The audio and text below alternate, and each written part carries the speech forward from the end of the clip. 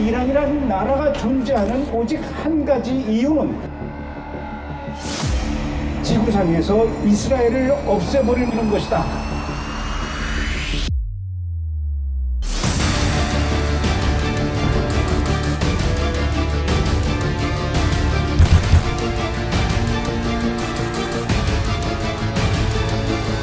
이슬람은 평화의 종교가 아닙니다. 이슬람은 거짓이고 학살의 영입니다.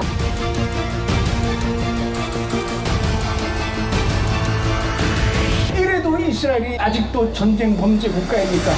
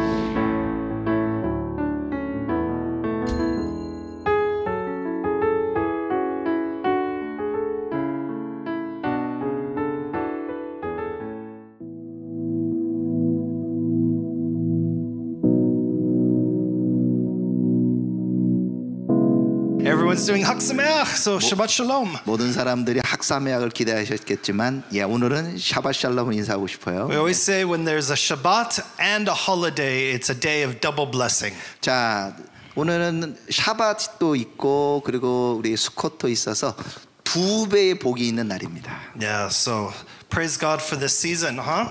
정말 하나님께서 이런 좋은 이런 시즌을 주셔서 얼마나 감사한지요. 예. Nice to see your sukkah right at the front this year. 저 앞에 이렇게 주차장 앞에 이렇게 수카 초막을 만들어 보니까 너무 좋은 것 같아요. Yeah, so I thought it's great for everybody who came. You immediately have visualization for today. 그래서 오늘 여기 브래드TV 오시는 분은 딱 도착하자마자 이 건물 앞에 보니까 이 얼굴 바로 볼 수 있어요. 얼마나 이게 좋은지 몰라요. Yeah, so this is an amazing holiday. 정말 좋은 명절이죠. And so I'm grateful that I got to come and celebrate this holiday here with BRADTV and all the family. 그래서 제가 오늘 이 시간에 여기 와서 이런 명절 초막절을 같이 하고 여러분들과 모든 분들 함께 하신 게 너무 은혜롭고 좋습니다. Yeah, we talked which holiday should I come? 자, 우리는 이런 얘기합니다. 어느 절기에 우리가 와야 될까? And I like Sukkot. 저는 초막절이 좋습니다. It's a nice celebration holiday. 이 초막절에게 이렇게 축하하는 게 너무 좋아요. And it's a good practice. We celebrate for 8 days. 자, 우리 어떻게 할까요? 한 8일 동안 이걸 축하를 하게 되는데. And prepares us for our next big holiday, Hanukkah. 자, 그다음에 초막절 다음에 뭐가 있어요? 이제 하누카가 있습니다. So we have that great transition of season. 자, 이 말은 이제 절기가 확 바뀐다는 걸 말하죠. So even though the holiday is a little bit later this year, 그런데 올해는 이 초막절이 조금 늦어졌죠. But the themes are very, very real for us. 그래서 그렇지만 이 어떤 주제적인 것은 우리에게 더 실제적으로 다가오는 것 같아요. So I always pray, like, Lord, what is it in this holiday season do you want for us to get? 저는 이렇게 생각해요. 이 절기를 갈 때마다 하나님 이번 절기에는 주님께서 우리가 무엇을 얻기를 원하시나 하고 기도하며 이렇게 묻게 돼요. And I oftentimes feel that here at BRADTV, the messages that God gives me has a much more than whole nation of Korea. 그래서 저희가 이 브래드TV 올 때마다 주님께서 이 절기가 무슨 마음을 주실까 정말 우리나라 우리 가정으로에 맞는 메시지를 광고하게 돼요. But I know that BRADTV goes even beyond Korea. 근데 뭐 브래드TV는 이 대한민국만이 아니라 지금 대한민국 바깥에서 지금 보고 있잖아요. So if you're watching this in the future and you're not in Korea, in the comment put where you're from. 그래서 여러분 지금 한국에서 있는 분들만이 아니라 지금 이 대한민국 바깥에서 보시는 분 빨리 댓글 달아주세요. 네. Yeah, the more people comment, the better for the algorithm. 아니 그래서 여기 댓글을 달아줘야 어디서 오는지도 다 저희가 알 수 있잖아요. But I really believe that today's message is for the Korean people, both here and abroad. 그래서 제가 오늘 준비한 메시지는 한국에 있는 여러분들을 위한 메시지일 뿐만 아니라 열방에서 이걸 보고 계시는 분들에게도 주는 메시지입니다. And so this Sukkot season, God gave a message about how do we offer our sincere heart to Yeshua. 저희는 이 초막절에 오늘 주제는 우리가 어떻게 진실한 마음을 주님께 올려드릴 것인가를 말하고 싶어요. So let's go again. Even if you know everything about Sukkot, every year we talk about it like it's brand new. 자, 우리가 벌써 전에도 우리 이 초막절을 지내봤습니다. 그렇지만 우리가 새롭게 이번 가운데 주님께서 새롭게 주신 게 무엇인지 한번 생각해 보게 됩니다. That keeps the basic foundation strong within us. 어쨌든 우리가 매번 하지만 이 깊은 이 기본으로 돌아가서 생각해 봐야 돼요. Just as the same holiday brings us to the end of the Torah readings for the year. 그래서 우리가 이 매번 절기마다 이 토라를 어떻게 읽는지를 한번 보게 되는데, Right, but yet what do we do next week? 자, 그래 다음 주는 어떻게 해야 되나요? Right? Did Yeshua return? 예수님께서 오시나요? Because this isn't looking like heaven. 아마 그 주님을 하늘에서 봐야 되나요? Yeah, so therefore we still have more time. 그래서 아직 주님이 안 오셨기 때문에 우리가 조금 시간이 더 있잖아요. So we roll the Torah scroll back to Genesis. 자, 그래서 다음 주는 뭐냐? 주님이 오시는 게 아니라 이 토라를 완전히 새로 돌려서 새로 시작하게 되는 거예요. So this holiday is the completion and yet the renewal at the same time. 그래서 이번 초막절은 무슨 의미하느냐? 완전히 그동안에 읽었던 토라를 완전히 마치고 다시 새롭게 시작하는 시즌이라는 거예요. So we call this the season of Emmanuel. 그리고 또한 이 절기는 또 어떤 겁니까? 임마누엘의 절기입니다. God who is with us. 하나님이 우리 함께 하신다는 절기. And we, so it's an amazing time that we stop to realize, is God with us? 아니 생각해 봅시다. 우리가 지금 하고 있는 걸 멈추고 생각해, 하나님 우리 함께 하신다고? Or it's like, God, come on, we're going this way. 하나님, 우리 저 이쪽으로 오세요. You're supposed to be with us. 당신 저희와 함께 하셔야 되잖아요. Or does it 아니면, reaffirm, yes, God is with us. 아니면 확실하게 주님이 우리 함께 하셔라고 확신을 갖고 얘기하고 있어요. We're following you. 나를 주님께서 함께 쫓아오시는구나. And so this is a great time to stop and to begin to realize, where are we in our relationship with Emmanuel? 그래서 우리가 지금 우리가 어디 있는지를 생각해 보면서 우리가 하나님과 임마누엘 함께 있는 걸 우리가 점검해 봐야 돼. So Sukkot has many different principles that are lived out. 그런데 이 초막절에는 굉장히 몇 가지의 그 원리들을 우리에게 풀어주는데, And in this we start to be able to check our hearts with Emmanuel. 그래서 그거를 가지고 우리가 지금 임마누엘을 누리고 있는 우리 마음을 점검해 봐야 해요. So first, this whole holiday is about the faithfulness of God. 자, 이 전체 초막절을 통하여 하나님이 얼마나 신실하신 분인지를 우리가 생각해 봐야 됩니다. Because when we were in the desert, 자, 우리는 옛날에 광야에 있었습니다. God gave us a holiday that we were going to celebrate after we were in the land. 근데 이 광야에서 이 초막절을 명령하시면서 너희가 그 땅에 들어가서 이거를 지키라고 말하고 있는 거죠. So the whole point of celebrating is the faithfulness of God. 그래서 이 초막절을 통해서 하나님의 신실함을 송축하게 되는 거죠. We didn't die in the desert. 자, 우리가 이 광야에 있었죠. He was faithful to Abraham. 자, 그분은 정말 아브라함에게도 신실하셨고, He's faithful to Isaac. 그리고 그분은 이삭에게도 신실하셨고, And he's faithful to Jacob. 그리고 야곱에게도 신실하셨고, And that even in the Torah portion, 그리고 이번 이 토라 포션에서도, right, all of Israel is at the border.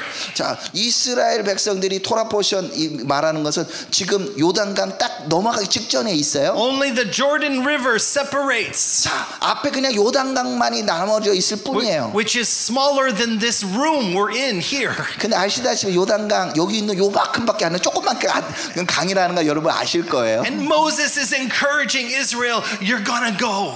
그런데 모세가 얘기합니다. 여러분 힘을 내서 이제 건너가야 합니다. Not like 40 years before when they came back with the negative report. 그런데 40년 전을 비교해 보면은 그 사람들은 정말 부정적인 이 보고를 통해서 그걸 건너갈 수 없었어요. So we came into the Holy Land, 자, the Promised Land. 이제 약속한 그 거룩한 성지로 들어가야 합니다. We got the houses. 그리고 우리가 거기 가서 집을 We 취할 got 거고, the cities. 거기서 도시를 취할 거고, We got the vineyards. 그리고 우리가 포도원도 취할 거고, All the things we did not build ourselves. 이 모든 것들이 우리 힘으로 지은 것이 아닙니다. And then we had children.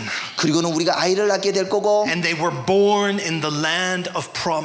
그리고 그 약속의 땅에서 우리 자녀들이 태어나게 될 겁니다. So this holiday is about generation to generation. 그래서 이 절기는 바로 세대와 세대가 이어지는 것을 상기하는 The 절기예요. faithfulness of God 하나님의 그 신실하심이, and faithfulness to come into the land. 바로 그 신실함을 인하여 그 땅으로 들어가게 되고, The land that was promised 400 years earlier to Abraham. 바로 이 약속의 땅은 아브라함에게 400년 전에 약속한 그 땅이에요. That we are connected to the land. 바로 그것과 이 땅과 우리가 연결되어 있는 겁니다. This is why there's constant turmoil in Israel. 왜 우리 이스라엘이 계속적으로 어려움을 겪게 되나요? God made a promise. 하나님이 약속하셨습니다. This land will be your land. 주님께서 계속 말씀하십니다. 이 땅은 너희의 땅이 될 것이다. Your children will dwell there. 너희의 자녀들이 여기에 거하게 될 것이다. They will be my people.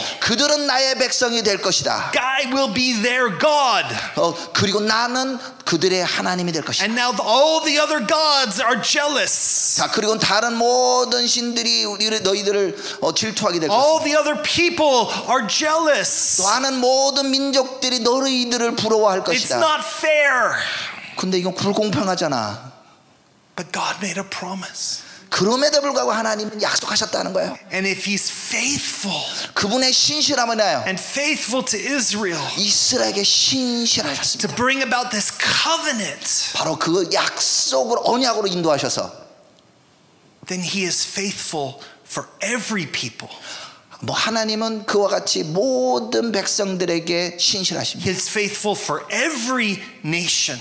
그 위와 같이 하나님 모든 나라에게도 He 신실하십니다. will be faithful for every generation. 그 하나님은 이와 같이 모든 세대에게도 신실하십니다. And so God brought us that we have to be physically connected to the land.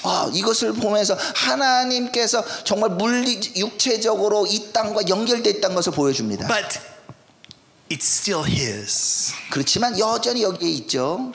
And because of the covenant, 이 언약 때문에, through the covenant we are supposed to be unified. 이 약속 때문에 우리가 연합할 수 있는 것입니다. So this is a feast of unity. 그래서 이 절기는 연합의 절기라고 말할 수 Of 있습니다. family, 그리고 가족의 절기입니다. of the collective identity of Israel. 바로 이스라엘의 정체성이 딱 뭉쳐지는 그 절기예요. And because it is connected to the land, 바로 이것이 땅과 연결되어 있기 때문에 and God speaks to the land, 하나님께서 그 땅에 대해서 말씀하시죠. blessings to the land or curses to the land. 그리고 그 땅을 축복도 하시고 그 땅을 저주하기도 하시죠. And then we know this is just the practical time of the harvest. 그리고는 또한 실제적으로 추수가 이루어지는 때이기도 해요. And so as we became connected and became more farmers and things, then all of our tithes and offerings and vows were to come to the temple by this time. 이 초막절 시즌에 모든 추수가 일어나서 거기에 대해서 11조도 드리게 되고 거기에 대해서 우리가 주님 앞에 서약도 하게 되고 그리고 모든 예물들을 드리는 절기가 이때입니다. At Passover and at Shavuot, we give the first fruits, the beginning of our harvest.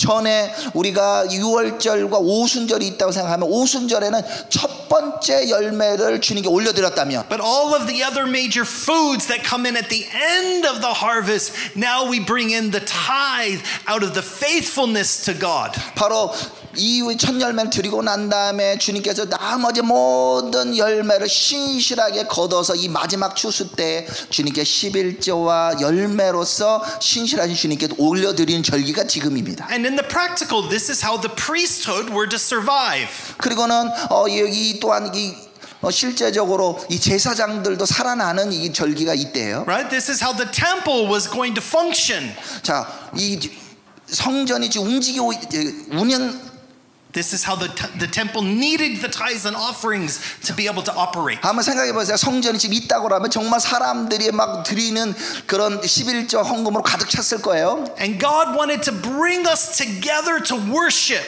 그리고는 그 모든 걸 통해서 주님이 우리를 예배로 인도하십니다. Remember, worship back then was not how we view worship today. 그래서 그때 드리는 예배 드리는 것은 우리가 어떻게 예배 드리는가를 갖다가 우리가 비춰주게 됩니다. We're supposed to go to God's house to worship. 자, 우리가 바로 하나님의 집에 우리 예배 드리고자 들어가는 거죠. So 3 times a year, God called us to come to Jerusalem. 하나님께서는 1년에 3번 하나님의 집으로 이스라엘 백성들 부르셨어요. And so we're supposed to go up and be represented. 자, 그래서 이때 이 이스라엘 사람들은 그 주님 앞에 나타나서 주님 앞에 예배를 드려야 했어요. That one Israel, 자, 한 이스라엘, one bride, 한 신부가, one people, 한 백성이 worshiping one God, 한 하나님을 예배합니다. recognizing all of these things coming together. 이 모든 것이 하나를 나타내게 되는데, And because He was faithful, 바로 이 모든 것이 하나님의 신실한 때 because 이루어져. He brought us to the land, 바로 주님께서 이 땅으로 인도하셨기 때문에 because 가능했고, we had children and generation upon generation, 그래서 우리가 하나님의 자녀로서 세대와 세대로 주님 앞에 드려지기 때문에 모이는 거죠. because He blessed the land, 하나님께서 그 땅을 축복하셨기 때문에, because now we want to give unto the Lord what belongs to the Lord. 바로 주님께서 복을 주신 것을 우리에게 속한 것을 주님 앞에 올려드린 거죠. But He had a warning for us. 그러면서 우리에게 경고를 하십니다. Right? He's like, okay, you've come into the land. 그래, 너희가 그 땅에 들어오거든. And after things become comfortable, 자, 너희가 근데 여기서 평안할지 and 몰라. after you have your cities you did not build, 네가 짓지 않는 도시를 너희가 사게 될 and 거고. after you have your orchards and your fruit trees and your vineyards, 너희가 포도나무와 그리고 무화과 나무든 이런 것들을 너희가 그거 취하게 될 건데. that you begin to forget who gave you this. 그리고는 그 다음부터는 이걸 누가 우리에게 허락하셨지를 잊어버리게 될 거라는 거예요. You're going to forget that you were slaves in Egypt. 그리고 옛날에 이집트의 종이었던 것도 잊어먹게 될 You're going 거라는 to 거예요. forget that you wandered the desert for 40 years. 그리고 40년 동안 광야에 있었던 것도 잊어버리게 될 You're going 거라는 to 거예요. forget about my power and my intimacy. 바로 그분의 그 능력과 그분과 함께하는 그 친밀함도 잊어버리게 And 될 you're going to 거고. begin to think, look how great we are. 그리고는 우리가 얼마나 힘이 있어 이걸 가졌는지라고 우리 자신을 높이게 될 거라는 Look 거예요. what we have done. 우리가 이걸 다 했어. And because of forgetting this, 바로 이것을 잊어버렸기 때문에 we forget that our time on earth is only temporary. 우리가 살고 있는 이 땅과 우리의 시간은 일시적인 거라는 걸 잊어버린다는 거죠. That there's still a heavenly component to our relationship. 바로 우리는 하나님과 이 천상과 함께 연결되어 있는데, We're just sojourners traveling this earth. 그리고는 우리가 이 땅 가운데 이렇게 여러 가지 여정을 And 갖추면서 so you're supposed to teach the generation that is born in the promise. 그래서 우리가 태어나는 그 세대 가운데 이 약속에 대해서 계속 가르쳐야 되는 거예요. Build a sukkah. 자, 이 초막을 짓게 된 이유는 Let there be 3 walls. 자, 이 초막을 3면으로 만들으라고 했어요. You now live in homes of stone. 자, 근데 지금은 너희가 돌로 만든 집에 살고 But let your 있지만 children remember that when you were the wanderers in the desert. 이 초막을 통해서 너희 자녀가 우리가 예전에 광야에 있었다는 것을 기억하게 하라. So use the branches, but yet you can see the sky. 그래서 이것을 나무 가지로 만들어가서 그 나무 가지를 통해서 하늘을 볼 수 있도록 초막을 지으라. That the generation that is receiving all the blessing can remember what brought the blessing. 그래서 다음 세대가 이 초막에 있으면서 하나님께서 어떻게 우리에게 이런 복을 주셨는지를 기억하라. God is the provider of every gift and every blessing. 하나님께서 우리가 가지고 있는 모든 은사와 내가 우리가 가지고 있는 것들을 주셨구나라는 것을 기억하라. And so this whole holiday was about our relationship. 그렇기 때문에 이 초막절 전체가 바로 주님과 관계를 의미해요. Even the relationship we lost in the Garden of Eden. 그리고 이 회복에는 우리가 잃어버렸던 에덴 동산에서 그 친밀함도 포함합니다. And just as we lost it from the garden, 우리가 전에 그 동산에서 잃어버렸지만, yet God gave us the 8th day, the great day of the feast. 그런데 우리가 이 8일간의 놀라운 절기를 통하여 이걸 누리는 거예요. So we call it Shmini Atzeret. 그리고 8일째 되는 날을 갖다가 쉐미니 아제렛이라고 말하죠. But this holiday, 이 절기에는 only in the days of Joshua. 쉐미니 아제렛을 지킨 때는 오직 여호수아 때까지밖에 안 했어요. So only the first generation celebrated. 한마디로 그냥 1세대만 초막절을 제대로 지켰어요. And then we forgot. 그리고는 하나님을 잊어버렸습니다. We took our eyes off of the Lord. 하나님을 바라보지 않게 된 거예요. We lost our intimacy. 하나님과 이 친밀함도 잃어버리게 되고, Our hearts became like stone again. 우리가 하나님 앞에 이 돌처럼 마음이 굳어지게 되고, But then, 그리고 after the exile, 그리고 쫓겨나게 됐죠. after Babylon fell, 바벨론이 무너지고 난 in the 다음에, days of Ezra and Nehemiah, 그리고는 그들이 돌아와서 에스라와 느헤미야의 때에 and they began to rebuild Jerusalem. 다시 예루살렘을 짓게 됩니다. They began to rebuild the house of the Lord. 그리고 여호와의 집 성전을 새로 짓게 되고, And all of a sudden there was an importance starting to rise up about intimacy with God once again. 그리고는 이제 하나님과 그 친밀함이 무엇인지에 대해서 그들에게 다시금 일어나게 됩니다. And the holiday grew from then.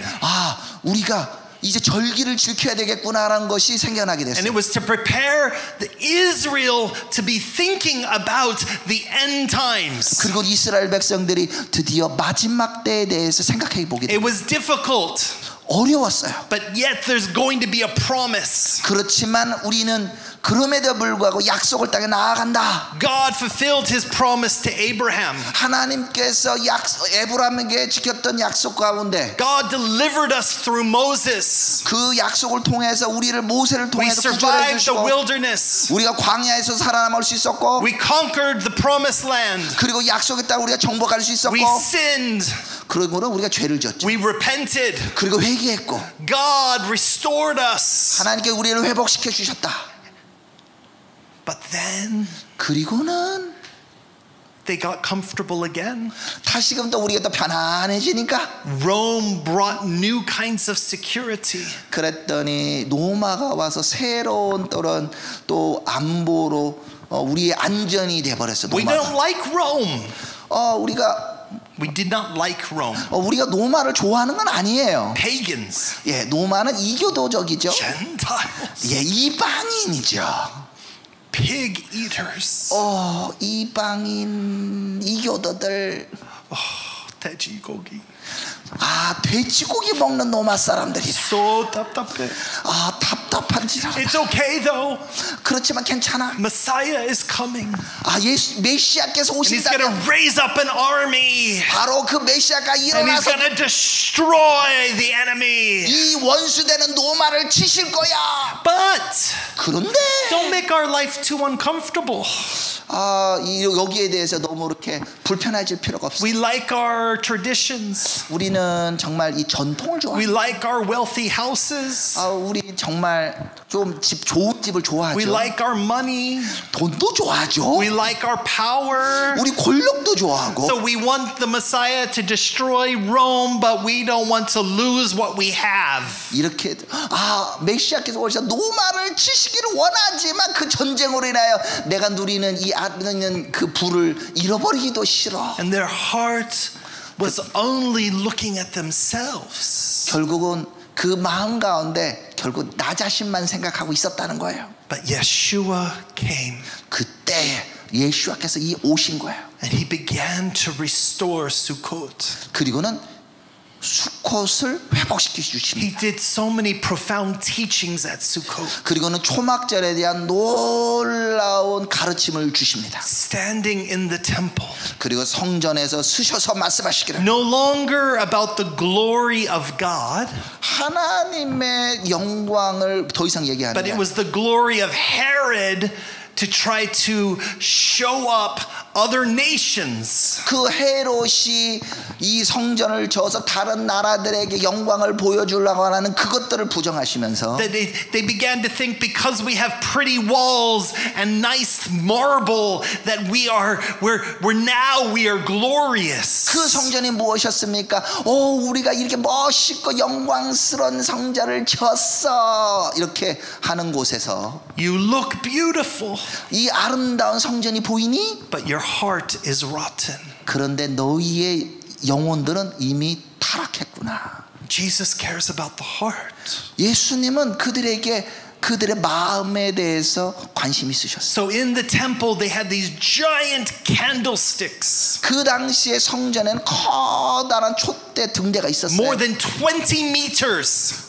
20m가 넘었대요. 높이가. Can you imagine? 한번 생각해봐. 20m가 넘는 And they 촛대. filled it with the extra virgin olive oil. 거기에 엑스트라 버진 올리브 오일을 올려서 불을 떼는 거야. And then they lit it on fire. 거기서 불이 막 타고 있다고 And for 생각해봐. the whole week, the glory, the light was shining from Jerusalem. 바로 일주일 내내 초막절 내내 그 아름다운 빛이 그냥 계속 비치고 있던 걸 생각해봐요. Yeah, but lights. 이 빛이 비치고 있었다니. Even if there's no shadow. 기록에 의하면 이렇게 불 켜놓으니까 그림자가 하나도 없었대요. You know, I think about things like, you know, Itaewon or Hongdae. 아마 홍대 밤거리 정도 될까? Oh, you go out there at night. 여러분 홍대 한번 밤에 한번 가보세요. 어떤지. Oh, it looks so nice. 얼마나 멋있나요? Oh, it's so hip and so good and so cool. 멋있어. 좋아. But then go there Monday morning. 근데 주말을 지나서 월요일 아침에 한번 홍대 가봐요. The trash. 쓰레기 막 And 달려 you 있어. see the old buildings. 여기 그 건물들의 옆에 쓰레기들 The 받고. smelly alleyways. 그리고 길가에서 그 냄새 나는 거. You're like, oh, just a couple nights ago it looked so great.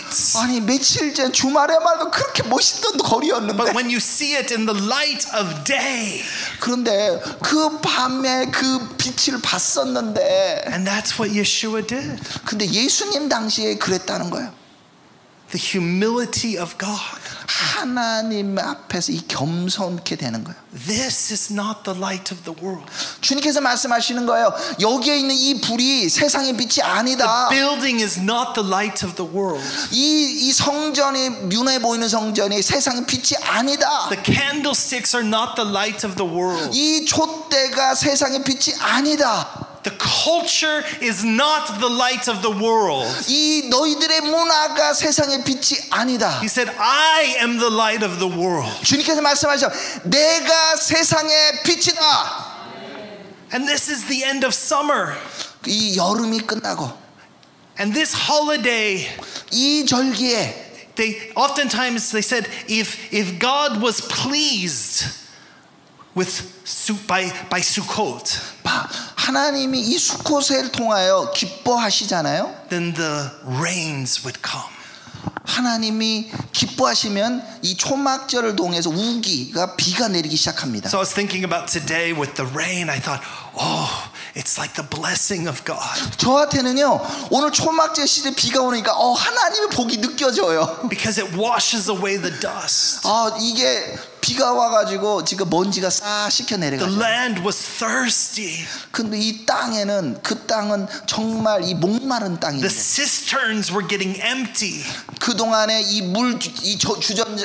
저장고가 비어 있었는데. Right, the hills they're all brown and dead.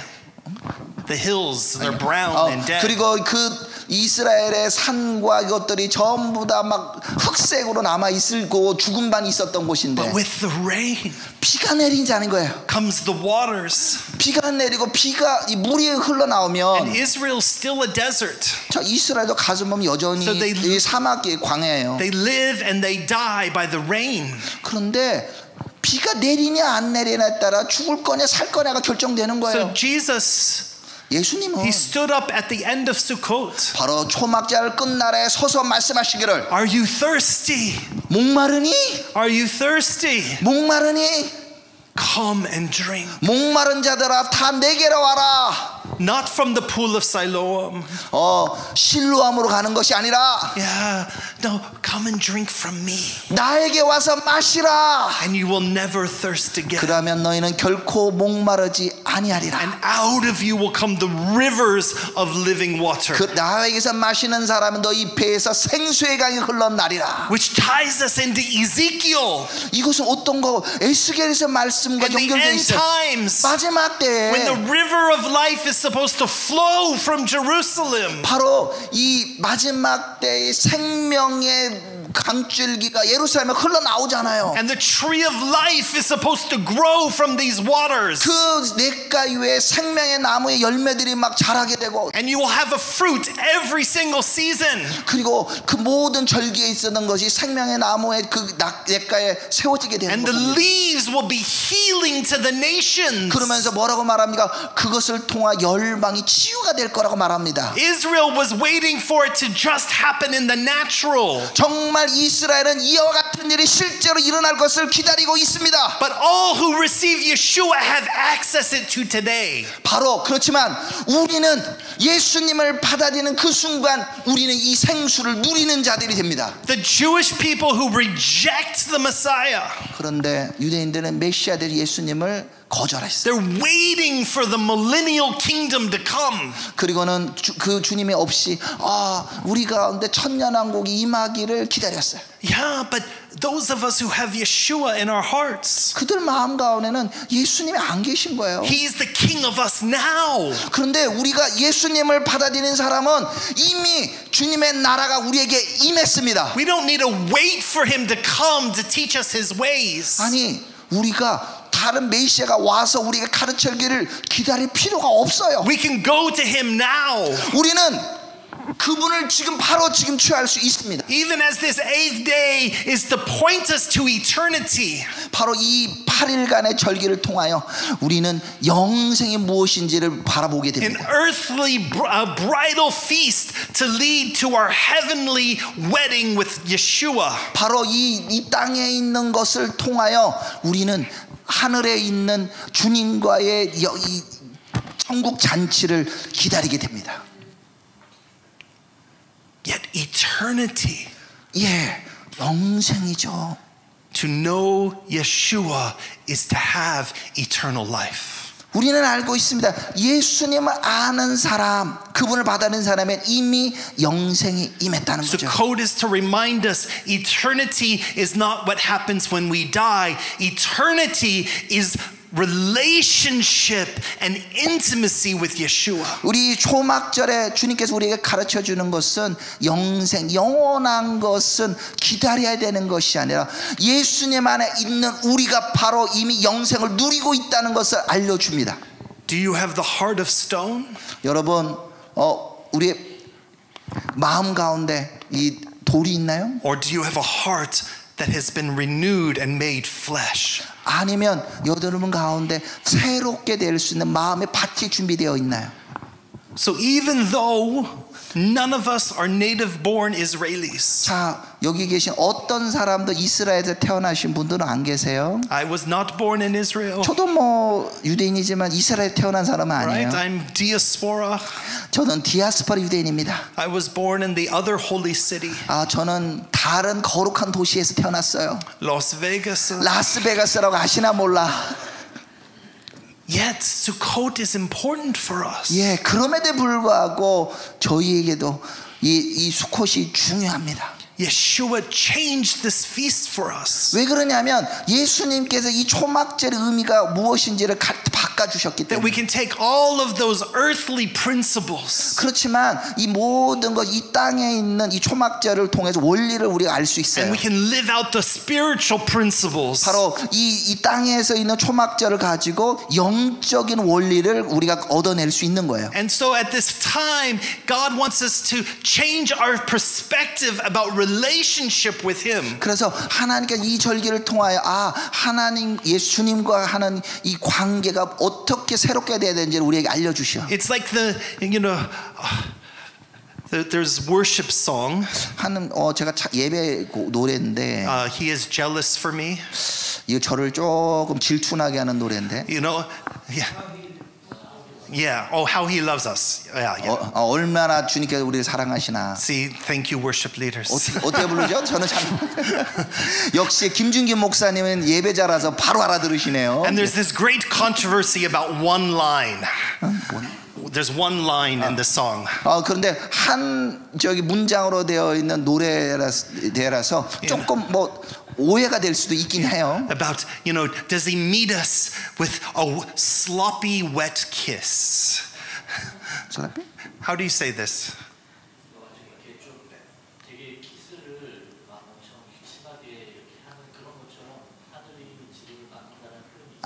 오케이.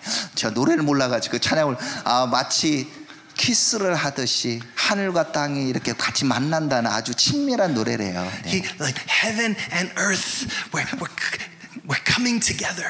하늘과 땅이 함께 만난다는 이런 노래. This is a picture of Sukkot. 근데 하늘과 땅이 만나는 것이 바로 이 초막절의 그림이에요. We all know some people who are very spiritual. 자, 우리가 한번 생각해 볼래 매우 영적인 것만 생각할 수 있습니다. They just live up here. 자, 영적을 생각해서 우리가 하늘의 천국에만 살아 이렇게 생각할 수 있는데. What are you going to do tomorrow? 그러면 내일은 뭐 하실까요? The Lord knows. 주님만이 아십니다, 주여. Every day. 날마다. What do I wear? 우리는 어디에 있어야 될까? What do I eat? 뭘 먹어야 될까? Do I go to the right or the left? 왼쪽으로 갈까 오른쪽으로 I 갈까? only want to worship. 나는 예배드리고 싶어. I have a Mary anointing. 정말 나는 정말 주님의 이 기름 부음으로 결혼했어. I just sit at Jesus' feet all day. 주님께서 나를 날마다 먹여 주셔. I'm not a Martha. 나는 마르다 같은 사람이 아니고. And if we just have this heavenly, all I'm focused is on heaven. 아니 이런 사람은 날마다 하늘만 생각해, 천국만. Where is the fruit in the earth? 그러면 주님께서 묻시는 거죠. 너는 근데 이 땅의 추수는 언제 할 거니? But 자, 그렇죠. if we're just like work. 아니면 반대로 이 땅에 너 일하고 Work. 일해야 된다니까. Harder. 더 열심히 해. No Shabbat. 야, 샤bat이 어디 있어? Work. 더 일하고 Harvest. 추수해.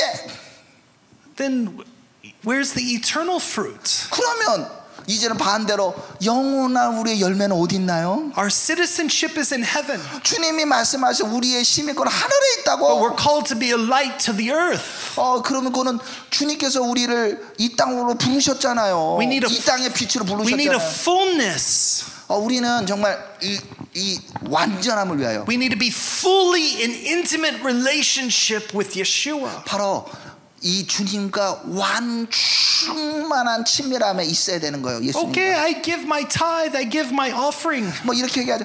저는 주님께 11조 드렸어요. 주님께 저기 헌금 드렸어요. 새벽 기도 every day. 저 날마다 새벽 기도한 거 아시죠? Friday night prayer. 저희는 저녁에 우리가 기도도 하고요. You know, we're doing everything. 제가 교회에서 하라는 거 다 했어요. But God wants our hearts. 근데 주님은 우리의 마음을 원하세요. Because there's going to be a day 바로 그런 날이에요. when it's not going to we'll never have to give money to God again. 우리는 하나님 앞에 돈을 드리는 게 아니에요. We'll never have to clean the building again. 우리가 우리 이 땅의 건물을 막 청소하는 걸로 드리는 게 아니에요. There's a day coming when you'll never do 새벽 기도 again. 만약 주님의 때가 되면 더 이상 새벽 기도 없을 거예요. There's a day coming when you'll never read your Bible again. 아마 주님의 때가 되면 성경 다시 읽는 일은 없을 것 같아요. Because there's going to be a day and He's going to return. 왜 그러냐면 그날은 주님께서 이 땅으로 다시 He's 오시기 때문에 really going to come. 그 진짜 And all of 임하신다니까. this is going to pass away. 그리고 모든 것은 다 지나갈 거예요. And in that day, 그 날이 되면 when it comes time to look in what is the fruit you have brought to the king? 그러면 주님께서 찾으신 우리가 그 주님의 왕국에 어떤 열매를 들고 와야 되나요? It's not going to be about the money. 그건 돈이 아니에요. Money's important though. 물론 돈 중요하지. But it's going to be about eternal fruit, the lives of the people who have come into the kingdom. 그런데 정말 영원한 열매, 영원한 그 영혼들이 주님의 나라에 들어와야 되는 거예요. So even as Sukkot is the celebration of eternal relationship, 자, 초막절이 영원한 주님과의 관계를 의미할 때 Yeshua has expressed this holiday. 바로 이 초막절과 예수님께서 이 자신을 막 나타내십니다. In Proverbs, 우리 잠언서 4장 말씀을 보겠습니다. chapter 4, starting in verse 20. 20절부터 27절까지 말씀입니다. Can you just read the first 3 verses? 20절부터 22절까지 내 아들아 내 말에 주의하며 내가 말하는 것에 내 귀를 기울이라. 그것을 내 눈에서 떠나게 하지 말며 내 마음속에 지키라. 그것은 얻는 자에게 생명이 되며 그의 온 육체의 건강이 됨이니라. My son. 아들아. This is like the words that God is speaking to us. 주님께서 우리에게 아들아라고 지금 말씀하고 계시는 거예요. How do you hear God? 어떻게 주님의 음성을 들을 수 있나요? 얘들아! Oh, my son. 그렇게 하는 게 아니라 아들아 이리 와. 이리 오라니까. Come to Papa. 아빠에게 오라니까. I've got something to share with you. 내가 너에게 좀 나눠줄 게 있어. Listen. 나에게 들어야지. Because I want everything for you. 내가 너가 필요한 걸 내가 말해주고 싶어. Understand. 그리고 너가 이해하기를 원해. And don't just put them in your mind. 내가 말하는 거를 절대 이 머리에 넣지 말고. Don't let it be a burden on your shoulders. 네가 이걸 너무 부담을 느끼지 말고. But let it live within your heart. 네 안에서 살아가게 해. For if you do, 만약 네가 이것을 행한다면 you will have life. 너에게는 생명이 있을 거야. And you will have healing. 그리고 너는 치유가 될 거야. But put away from you crooked speech and put devious talk far from you. Verse 24. 24절 말씀을 보면 verse 23. 예, 23절. 모든 지킬 만한 것 중에 더욱 내 마음을 지키라. 생명의 근원이 이에서 남이니라. So do you want the wellspring? 우리 가운데 삶에 이렇게 생수가 넘쳐나게 Do you want the 원하십니까? rivers of living water? 여러분 생수가 막 여러분 삶 속에 넘쳐나게 원합니까? 24, 25. 25, 26절에 보면 됩니다. 24절부터 구부러진 말을 내 입에서 버리고 비뚤어진 말을 내 입에서 멀리하라. 내 눈은 파로 보며 내 눈꺼풀은 내 앞을 곱게 살펴. Keep your eyes forward. 주님께서 말씀하시죠. 내 눈은 바로 보며. Gaze. 바로 보라고 했어요. You know, this word. 이 말씀은 It's like, you know, I watch Korean people all the time. 제가 한국 사람들을 이렇게 지켜보면 어떠냐면요. So people don't know I'm watching them. 제가 이렇게 쳐다보고 있다는 거를 한국 사람은 잘 모르더라고요. Sometimes I'm having dinner with friend. 우리 제가 저녁 친구하고 저녁 먹을 때도요. And you see someone at another table. 자, 옆에 다른 테이블에 다른 사람이 앉아 있다 생각해 봅시다. And the guy. 그리고 여기 있는 한 친구가 looking at the girl he's on the date with. 자, 우리 어떤 남자가 어느 여성하고 데이트를 하고 있다고 생각해 봐요. 이렇게 보겠죠. 우리 아가씨. And you're like, oh my. 이렇게 보겠을 거예요. Okay. 네. Maybe second or third date. 아마 그렇게 보는 사람은 아마 두 번째 만남이나 세 번째 만남일 것 같아요. First date too nervous. 근데 첫 번째 데이트 때는 어떻게 돼요? 너무 막 긴장해가지고. 20th date they already know. 아니면 저기 20번 이렇게 넘어가면은 이제 나는 이미 더 알아 뭐 이럴 수 있겠어요.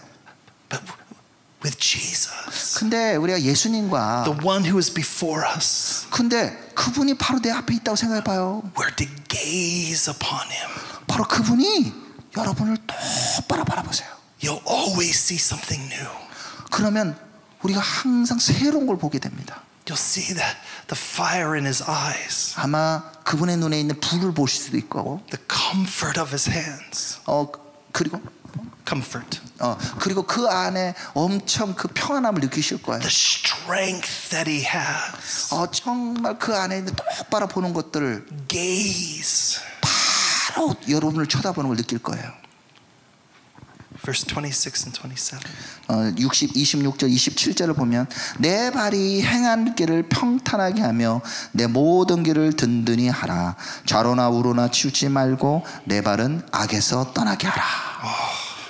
Don't go to the right. 예, 이 오른쪽으로만 가지 마시고. Don't go to the left. 그렇다고 왼쪽으로도 가지 마시고. You know? It's not about conservative or liberal. 이게 자 우리 국힘당이나 민주당 이런 의미로 얘기한 거 아니에요. It's like the angel to Joshua. 바로 이제 여호수아에게 이 천사가 말한 것처럼 I'm not on your side. 내가 너의 우편에 있을 것이다. I'm not on their side. 내가 이쪽 편도 아니고 저쪽 편도 아니라고 말씀하신 여호와의 사자처럼 I'm on the side of the Lord. 나는 주님의 편이라고 말씀하면 여호와의 편이라고 말씀하셨죠. 아멘. 아멘. So our heart for Israel. 저의 이스라엘 향한 저의 마음은 the side of the Lord. 주님의 편에 있어요. Because of His covenant. 왜냐하면 주님께서 그 언약으로 세우셨기 때문에. His promise. 거기에 약속들이 있잖아요. Because Yeshua is the King of Israel. 예수님이 이스라엘의 왕이시잖아요. Yeshua is coming back to Israel. 예수님이 이스라엘 다시 오실 거잖아요. Through Israel, the whole world is getting saved. 그리고 이스라엘 통하여 온 세상이 구원받을 거잖아요. It's not about the political party. 이거는 정치적 어느 정당의 문제가 아니에요. It's about the God. 하나님에 관한 It's 거예요. about the King. 그 왕에 관한 It's about 얘기. the relationship. 그 관계의 얘기예요. It's about the intimacy. 주님과 친밀함의 문제. It's about the blessings. 바로 이 복의 문제. It's about the truth. 진리의 문제예요. And that's why we stand. 그렇기 때문에 우리가 이스라엘과 함께 서는 거예요. So in this season, 그렇기 때문에 이 절기 가운데 are you pondering your path? 우리가 우리의 길에 대해서 한번 생각을 해봐야 돼요. What path are you on? 우리가 어떤 길을 걸어왔지? Some people, am I on a path? 내가 이렇게 과거에 가 있었나? Maybe you sat down. You sat down on the side of the road. 우리 어떤 사람들이 이 옆에 길로 설 수도 있고. And you just stopped moving. 그러면 잘못 길에 가면 멈춰야 되는 거예요. But God wants you on a path. 주님은 다시 주님의 길로 돌아오기 원하십니다. What is the fruit of your life? 그러면서 우리도 다시 점검해. 내 삶에 어떤 열매를 맺고 있지? Not just the material.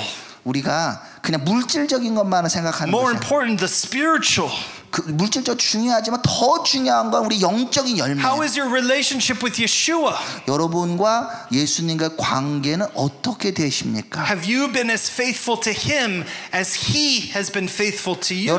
여러분들이 정말 예수님께 신실하셨습니까? 그리고 여러분이 예수님이 여러분들의 신실하신 것을 느끼고 계시나요? We're celebrating Sukkot. 자, 이것을 이 초막절에 느끼는 거예요. He fulfilled his promise. 바로 주님께서 신실하게 약속을 지키셨어요. Did I fulfill my promise? 그러면서 우리 생각해요.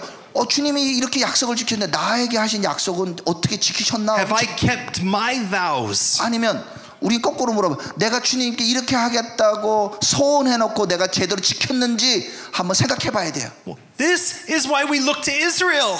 이와 같이 우리가 이스라엘을 바라봐야 합니다. This is why we stand with the God of Israel. 우리는 이스라엘을 하나님과 함께 쓰는 거예요. Not because Israel is righteous. 이스라엘이 정의로워서 쓰는 게 아니에요. Not because Israel was faithful. 이스라엘이 신실하게 하나님 해서 우리가 그들의 편을 쓰는 게 아니에요. Even though we sin. 예, 죄를 지었어요. 우리도. Even though we broke our promise. 우리도 약속을 어겼잖아요. Even though we failed in our covenant. 우리가 언약을 우리가 못 지켰잖아요. He never failed. 그렇지만 우리의 왕께서는 결코 그런 일이 없습니다. And he still kept us. 우리가 실패하더라도 주님은 우리를 약속을 신실하게 And he 지키시는 still 거예요. loved us. 여전히 우리를 사랑하시는 거예요. And he still restores us. 그리고 여전히 우리를 회복시켜 So 주시는 거예요. nobody is too far. 어떤 사람 주님을 버터를 떠날 수 없습니다. Anyone can be redeemed.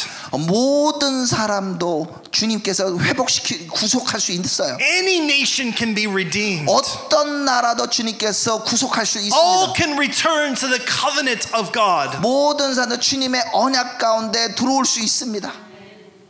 And when you have that revelation, 자, 우리가 이와 같은 계시가 임했나요? when you understand the grace of his heart, 아, 우리의 정말 하나님의 주시는 그 은혜의 우리 마음에 깨닫고 the 계시나요? mercy he has given us, 아, 주님의 자비가 우리에게 임한 걸 깨달으시나요? you have to ask, 여러분 직접 주님께 물어보셔야 돼요. have I sincerely given him my heart? 아, 내가 정말 내 마음에 진실함으로 주님께 드렸는지. What does that look like? 여러분 어떻게 보이십니까? There's no one answer. 여기에 대해서 정말 정답을 얻었나요? To one rich young ruler,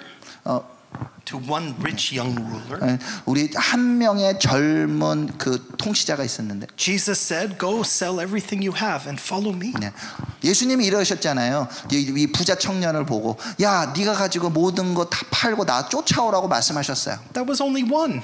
한 명에게 그렇게 말씀하셨어요. Because how could he give his heart sincerely if the wealth was his God? 근데 주님이 왜 그렇게 말씀하셨냐면 그가 가지고 있는 그 부를 가지고 얼마나 하나님께 신실하게 하셨는지 그걸 체크해 보고 계시는 거예요. To another one he said, "Let the dead bury the dead."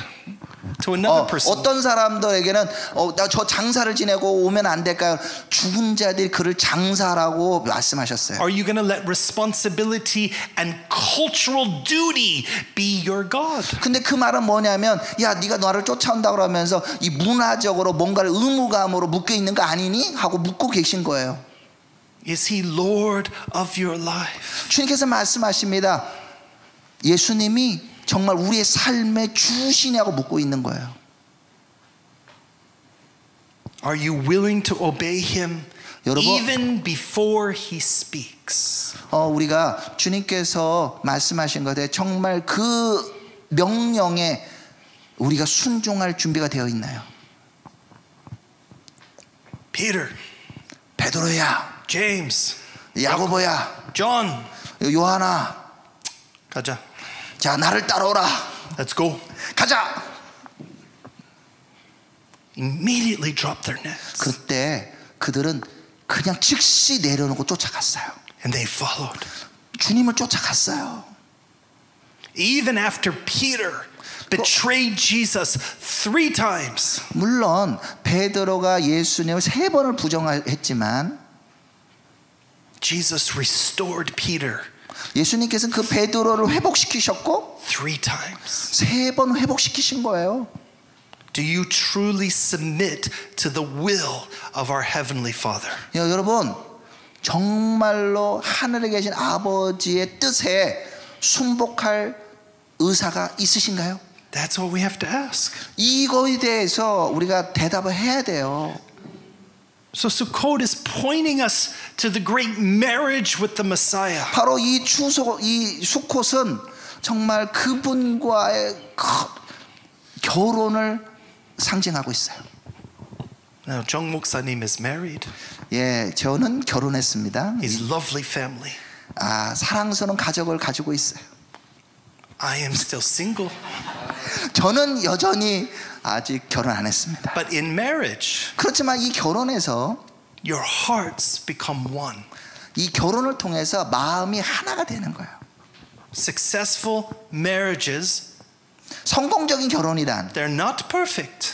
물론 결혼한 사람이 완벽하지는 않아. But they allow their hearts to become one. 그런데 배우자가 완벽하지는 않아도 그의 마음을 용납해서 하나가 되는 거예요. Still can fight. 물론 여전히 싸우죠. Still they go have the struggle. 예, 부부싸움 합니다. But the covenant has brought you together. 그렇지만 언약 안에서 이 둘이 하나가 되는 거예요. That's the picture. 그것이 바로 이 하늘의 천국 결혼과 이 그림을 보여주는 거예요. Whether single, 야, 여기 결혼했든 안 했든, whether young, 젊은 사람이든, whether old, 나이 든 사람이나 doesn't matter. 문제가 되지 않습니다. Are we allowing our hearts to become one? 자, 우리가 주님과 하나가 되는 데는 아무 문제가 되지 않아요. He paid the price for us. 주님께서는 이미 값을 우리를 위해 치르셨어요. No condition. 조건이 없어요. God made a covenant with Abraham with no condition. 하나님께서 아브라함과 언약을 맺을 때 조건이 없었어요. So therefore that as God did for Abraham, 하나님께서 아브라함과 언약을 맺으셨듯이 Jesus did for the world. 예수님이 이 땅에 이 세상에 관하여 그렇게 언약을 맺으셨어요. Abraham believed. 그것을 아브라함이 믿었을 때 And it was accounted to him faith and righteousness. 주님께서는 그것을 의로 여기셨다고 말씀하셨어요. And all who believe in Jesus 예수님을 믿는 모든 사람들은 receive that which he has given freely. 바로 주님께서 주신 것을 값없이 누릴 수 있게 됩니다. But are you willing to have intimacy? 자, 여러분이 묻겠습니다. 여러분 정말 주님과 친밀함을 얻기를 원하십니까? I look at my own mother and father. 우리 자신들의 아버지 어머니를 한번 봅시다. Over 53 years married. 저희 부모예요. 이 매튜 목사님 50년 이상을 지금 잘 살고 계세요. My father is ill. 근데 저희 아버님이 좀 사실 좀 연로해서 아프셔. And my mom must take care of him 24 hours a day. 저희 어머니가 우리 아버지를 그냥 24시간 돌보고 계십니다. People say, why don't you just send him to the hospital? 이렇게 얘기해 사람들이 아유 그 아버지 그 요양병 보내면 안 돼요? She said, I could never do that. 근데 그 어머니가 그러시니까 내가 그렇게 할 수 없다. Now my mom was very young when she got married. 우리 어머니가 사실 아버지가 결혼할 때 굉장히 어렸을 때 결혼하셨어요. She was only 16 years old. 16살 되신 분이 결혼하셨어요. How many people meet Jesus in those young years? 여러분 정말 예수님을 만날 때 이와 같이 젊었을 때 만나셨나요? And you think, I love him. 자, 16살 때 예수님 믿으면 예수님 사랑해요. Jesus is so great. 예수님 너무 좋아요. And then 그리고는 I see some of my former youth kids now in their 30s. 그렇죠. 저도 몰라 옛날에 이런 젊은 사였지만 뭐 나중에 30대가 되고. How's your relationship with Jesus? 자, 여러분 어떠신가요? 젊었을 때 이렇게 했던 분이 요즘은 어때요? 주님과 관계가? Oh, those days were cute. 아유, 너 어렸으니까 그렇게 귀여웠어. Oh, it's not for me today. 아유, 근데 나는 지금은 아닌 것 같아. But my mom, 근데 저희 어머니를 보니까 she said, I could never have understood love when I was 16. 그런데 이렇게 얘기하는 거 내가 16살 때는 정말 사랑이 무엇인지 잘 몰랐어. But I love your father. 그런데 내가 너의 아버지를 사랑했고 Even this wasn't the life she dreamed. 심지어는 이 꿈속에 생각하지 못했지만 She thought they would have many more years together. 근데 그때는 상상할 수 없을 만큼 진짜 오래오래 함께 살았잖아요. But every day is a gift. 그렇지만 날마다 사랑을 주는 거예요. And I'm learning something about this love between two people. 제가 우리 부모님을 통해서 사랑하는 것이 무엇이고 둘이 함께하는 게 무엇인지 배우는 거예요. 날마다 배워요. And this is the weak, small picture compared to our love that we can have with Yeshua. 제가 이 작은 이 비유를 들었지만 이걸 보면서도 우리 주님 예수님과 어떤 관계를 맺어야 될지 이제 그림이 그려지는 거예요. Everybody wants the blessing. 모든 사람들은 복 받기를 원합니다. But do we really know what the blessing is? 근데 정말 복이 무엇인지 아시나요? After 50 years of being in love, will you start to understand the blessing is so much greater than you could ever have imagined? 그런데 이 50년 같은 걸 살아가 보면서 복이라는 것이 내가 상상할 수 없는 그런 것이구나 이런 것을 깨닫게 되는 거예요. During Sukkot, 자, 이제 초막절 중간에 as the people come up to Jerusalem, 사람들은 예루살렘으로 올라옵니다. they sing Psalm 128. 그러면서 그들은 시편 128편을 노래하게 합니다. Can you do the whole thing? 자, 128편을 통째로 다 읽을게요. 여호와를 경외하며 그의 길을 걷는 자마다 복이 있도다. 내가 내 손이 수고한 대로 먹을 것이라. 내가 복되고 형통하리로다. 내 집 안방에 있는 내 아내는 결실한 포도나무와 같으며 내 식탁에 둘러앉은 자식은 어린 감람나무 같으리로다. 여호와를 경외하는 자는 이같이 복을 얻으리로다. 여호와께서 시온에서 내게 복을 주실 것이라. 너는 평생에 예루살렘의 번영을 보며 내 자식을 볼지어다. 이스라엘에게 평강이 있을지로다. 아멘. Amen. May you see your children's children. 너는 자식의 자식을 볼지어다. Now, olive trees don't grow naturally here. 그런데 요즘에 이렇게 나무 자식의 열매가 맺는 걸 못 보는 것 같아요. But what the picture is, 근데 이 그림을 보면, which is the same picture that the first disciples used when they were followers of Yeshua. 그런데 이 그림을 보면서 예수님을 쫓아왔던 첫 번째 사람들의 그림들이 그려져요. And that when you have an olive tree, 자, 여기 올리브 나무가 있습니다. small branches grow from the base of the olive tree. 자, 올리브 나무의 기단에서 조그마한 싹이 올라와요. They're called the netzeret. 요렇게 나오는 걸 넷제렛이라고 해요. This was the picture of the true disciple. 자, 이 넷제렛은 정말 진정한 제자의 모습을 보여줘요. And as it grows, 근데 이 가지가 점점 it 자라납니다. wraps around the tree. 그리고는 이게 나무로 자라면서 And it 익으면서 becomes one with the tree. 그러면서 이 나무가 가지가 나와서 한 나무로 이루어져요. And that's how it grows. 그리고는 이렇게 자라납니다. Generation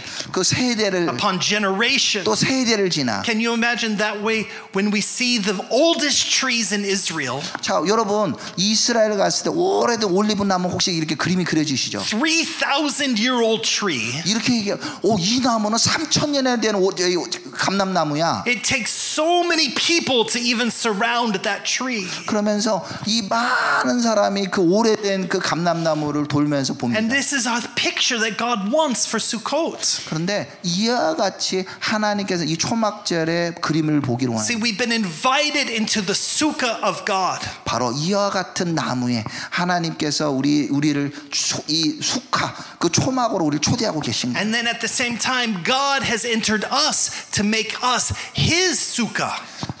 주님은 우리를 그의 초막이 되기를 원하세요. There's no door on a sukkah. 자, 일단 초막에는 문이 없습니다. There's no gate, no barrier. 그 안에 벽도 없고 문도 없어요. As you leave tonight, you can freely walk into the sukkah. 자, 여러분 원하신다면 바깥에 지금 초막에 바로 들어가서 있을 수 있어. And that's how God wants us to 이와 live. 같이 이렇게 초막에서 살기를 원하시는 거예요. I had big message today. 오늘 좀 메시지를 좀 세게 좀 길게 중요하게 전하는 것 같아요. I'll just come straight to the final point. 자, 어쨌든 시간이 돼서 이제 결론으로 이제 하겠습니다. God is challenging us. 주님께서 우리를 도전해 주십니다. As we have dwelt with the Messiah, 우리는 주님 안에 거해야 돼요. as we have received the blessings of the Messiah, 그리고는 그 메시아의 복을 이렇게 받아들입니다. that God says we need to focus on the harvest to come. 그리고는 주님께서 말씀하시기를 우리가 마지막 때 그 추수에 초점을 맞추라고 말씀하시죠. We need to have our eyes focused upon the return of Yeshua. 바로 우리의 눈이 다시 오시는 그 메시아에게 임하기를 원합니다. That the blessings of God, 하나님의 복이, the response of the sincere heart with Yeshua, 우리가 그 받은 복을 얼마나 신실하게 우리의 마음으로 그분에게 반응할지, is to bring more into the house of God. 바로 하나님의 집에 우리가 그 신실한 마음으로 가지고 열매를 가지고 들어와야 하는 거예요. And we can get very narrow focused. 그 이거를 굉장히 지금 이 폭이 좁은 걸로 우리가 지금 설명하는. We can allow fear and to make us too scared to share our faith. 그리고는 정말 우리가 약 두려움함으로 우리가 이것을 바라보면서. And Korea, 자, 특별히 한국에 대해서. you can let culture and language get in the way of you sharing your faith. 여러분, 우리 한국 언어로, 한국 문화로 이제 예수님을 전해야 될 수 있는 시대가 되었어요. They say Korea was the number 2 missionary sending nation in the world. 우리 사람들이 이렇게 얘기합니다. 한국이 세계 선교사로 두 번째 많이 보내는 나라다. But you know what?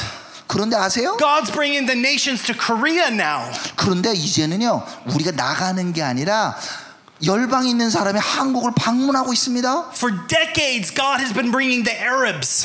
하나님께서 이 수세기 동안 아랍 사람들을 일으키시고. Right? Just go 한남동. There's so many Arabs. 자, 저기 보면 한남동 가보세요. 얼마나 많은 아랍 사람이 있는지. So many people who are Muslim.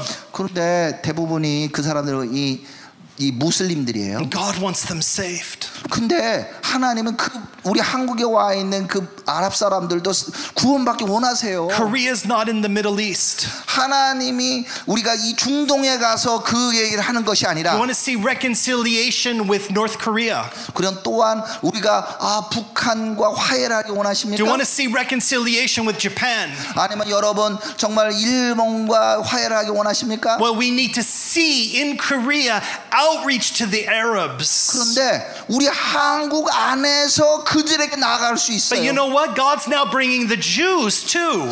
또한 요즘에는요, 유대인들이 한국을 방문합니다. God's bringing the Israelis. 하나님의 이스라엘은 유대인들을 한국으로 불러오고 있어요. And for decades, God has been preparing Korea to be the evangelist to His children of the Middle East. 아니 10여 년 동안 하나님께서 이 때를 위하여 지금 중동과 위에서 이거를 한국 교회를 준비시키고 계셨다는 거예요. For those who will stay on the side of the Lord.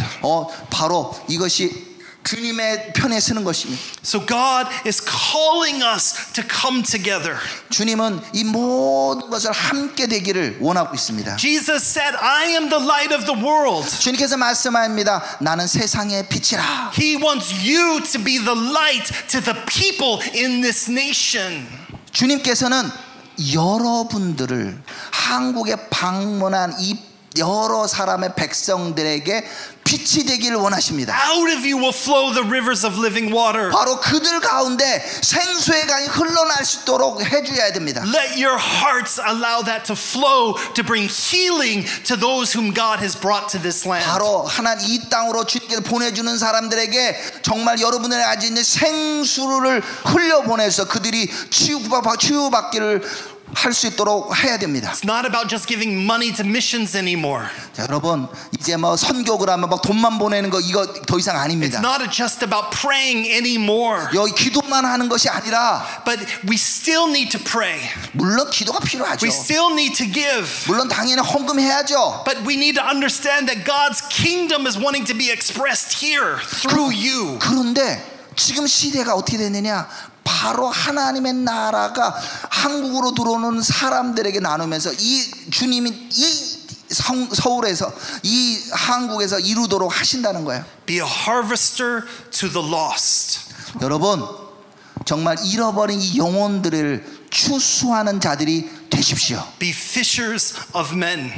바로 여러분 이런 사람들 낚는 어부가 되십시오. Be finders of the lost sheep. 여러분 정말 잃어버린 이 양들에게 길을 찾아 Be 주십시오. friends to the friendless. 친구 없는 사람들에게 친구가 되어 주십시오. Be healers to the broken. 깨어진 사람들에게 치유자가 되십시오. Be lights to those in darkness. 어둠 속에 있는 사람에게 빛이 되십시오. Be comforters to those who are hurting. 정말 상처 입은 자에게 그들을 위로하는 자가 되어 주십시오. And then through us, 그것 우리를 통하여 God will reveal His hope. 바로 주님은 그분의 희망, 소망을 풀어주시고 God will reveal His joy. 그분의 기쁨과 And mostly God will reveal His love to a world that is needing to come into the sukkah of Adonai. 바로 주님의 수카 초막 안으로 이 세상 필요를 간절히 느끼는 사람들에게 주님의 사랑과 기쁨을 전해주는 통로가 되십시오. How can this happen? 근데 어떤 일 하면 이렇게 할 수 있나요? Every day give your heart to Yeshua. 여러분 날마다 예수님께 여러분 주신 것들을 나눠주시면 And 됩니다. simply be faithful as He is faithful. 여러분 바로 우리가 신실하게 그분이 신실하신 분에게 날마다 드림으로써 우리가 그렇게 할 수 있습니다. Amen. 기도하겠습니다. Yeshua, 예수님 Bo Ruach Elohim, come Holy Spirit. 이 주님 성령님 임하시옵소서. Lord, we want to dwell with you.